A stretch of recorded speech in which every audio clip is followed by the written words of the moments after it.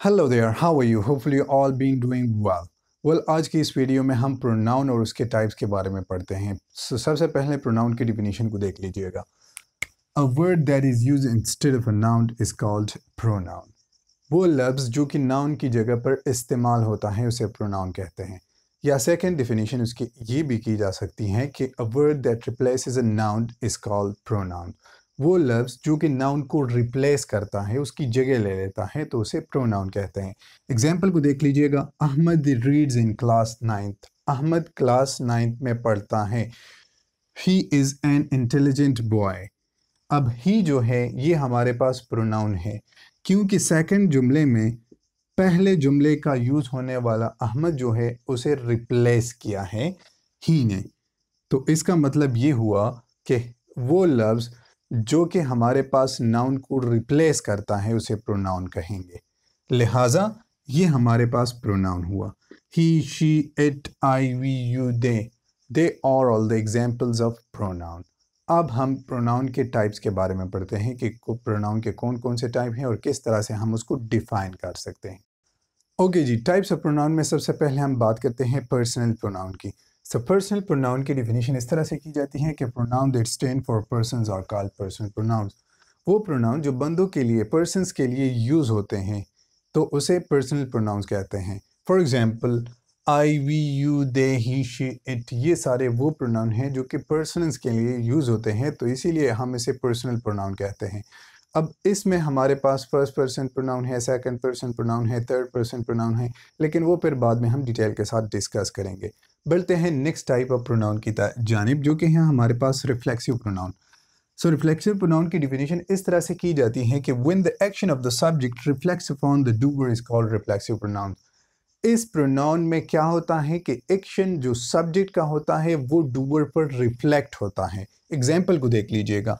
ही hurt himself. अब himself में इसका एक्शन जो होता है वो ही पर रिफ्लेक्ट हुआ है, लिहाजा इसीलिए इसको रिफ्लेक्सिव प्रोनाउन कहते हैं। और इसके बनने का तरीका ये है कि these pronouns are form by adding suffix self to her, they and him. इस तरह के प्रोनाउंस के साथ जब हम सफिक्स सेल्फ को ऐड कर देते हैं तो हम उसे रिफ्लेक्सिव बना सकते हैं, जैसे कि हिमसेल्फ, देमसेल्व्स, हरसेल्फ और इस तरह से बाय सेल्फ। तो ये हमारे पास रिफ्लेक्सिव प्रोनाउन की एग्जाम्पल्स हो गए। डिमोन्स्ट्रेटिव प्रोनाउन क्या होता है और किस तरह से हम उसको डिफाइन कर सकते हैं? According to the definition, a pronoun that point out an object it refers to. वो प्रोनाउन जो हमारे पास एक ऑब्जेक्ट को पॉइंट आउट करता है, उसको जाहिर करता है, तो उसे डिमोन्स्ट्रेटिव प्रोनाउन कहते हैं। एग्जाम्पल को देख लीजिएगा कि this pen is mine. Now this जो है ये हमारे पास इस ऑब्जेक्ट को, इस चीज़ को रेफर हुआ है जो हमारे पास इसको जाहिर करता है, लिहाजा ये हमारे पास डिमोन्स्ट्रेटिव प्रोनाउन में काउंट होते हैं।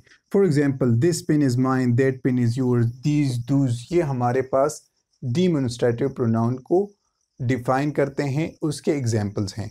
अच्छा, इनडेफिनिट प्रोनाउन क्या होता है?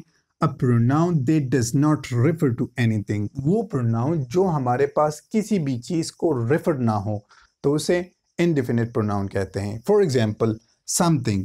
अब समथिंग के बारे में हम नहीं जानते हैं कि किस चीज़ के बारे में है, लेकिन इसकी कोई फिगर के बारे में बताता है। Nothing, somebody, nowhere, somewhere, anywhere, ये हमारे पास इनडेफिनिट प्रोनाउन के एग्जाम्पल्स हैं। ओके जी, अब पोजेसिव प्रोनाउन क्या होता है और किस तरह से हम उसको डिफाइन कर सकते हैं? So according to the definition, a pronoun indicating the position of something. वो प्रोनाउन जो कि हमारे पास किसी चीज़ की मलकियत को जाहिर करता हो, तो उसे हम पोजेसिव प्रोनाउन कहते हैं। For example, this book is mine. सो अब हमारे पास माइन जो है ये हमारे पास उस चीज़ की मलकियत को जाहिर करता है कि this pen is mine, this book is mine. So mine, yours, hours, theirs, ये हमारे पास वो प्रोनाउन होते हैं जो हमें किसी चीज़ की मलकियत को जाहिर करने के लिए इस्तेमाल होते हैं, इसीलिए हम इसे पोजेसिव प्रोनाउन कहते हैं। ठीक है, अब उसके बाद हमारे पास आता है रिलेटिव प्रोनाउन। तो रिलेटिव प्रोनाउन क्या होता है? A pronoun refer to some noun going before is called relative pronoun. मैं आसान तरीके से आप लोगों को समझाता हूँ। वो प्रोनाउन जो एक ही सेंटेंस में उससे पहले यूज़ होने वाले नाउन को रेफर होता है, तो वो हमारे पास relative pronoun. For example the person who, अब हु जो है ये हमारे पास इसी सेंटेंस में यूज होने वाले पहले नाउन के लिए को रेफर हुआ है, लिहाजा इसे हम रिलेटिव प्रोनाउन कहते हैं। Whose, what, which, home, whose, ये हमारे पास रिलेटिव प्रोनाउंस के एग्जाम्पल्स हैं। अच्छा जी, अब इंट्रोगेटिव प्रोनाउन क्या होता है और किस तरह से हम उसको डिफाइन कर सकते हैं। According to the definition, why is pronouns are relative pronouns but when used for asking questions are called interrogative pronouns। वो प्रोनाउन जो हमारे पास relative pronouns होते हैं लेकिन जब वो हमारे पास क्वेश्चन पूछने के लिए इस्तेमाल होते हैं तो तब हम इसे relative नहीं बल्कि interrogative pronoun कहेंगे।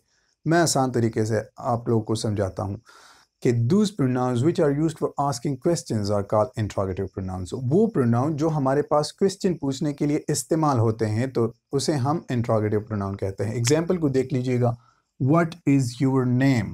Who are you? Where are you going? ये हमारे पास relative pronouns ही हैं लेकिन यहाँ पर ये हमारे पास क्वेश्चन पूछने के लिए इस्तेमाल हुए हैं, लिहाजा अब हम यहाँ पर इसे relative pronoun नहीं बल्कि interrogative pronoun कहेंगे।